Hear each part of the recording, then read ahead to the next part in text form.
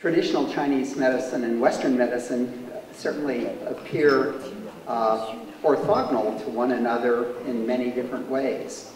The holistic approach of traditional Chinese medicine vs. the classic reductionistic approach of Western medicine, a focus on wellness as opposed to a focus on disease, thinking about the whole person as the assay system, rather than dealing with populations to discover drugs, and the nature of the assays that one uses for traditional Chinese medicine, namely the cues that come from the patient, both physical and visual, as opposed to the West's attempt at quantitative assays.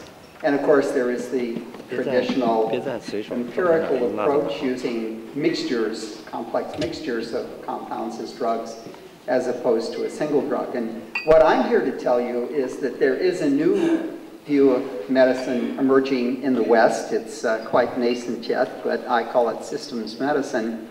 And it offers a really interesting bridge to bringing traditional Chinese medicine together with Western medicine. It is both holistic and reductionistic at the same time. And I would argue that the new ideas, the new technologies, and the new computational and mathematical tools offer an enormous opportunity to bring together a convergence between our two types of medicine.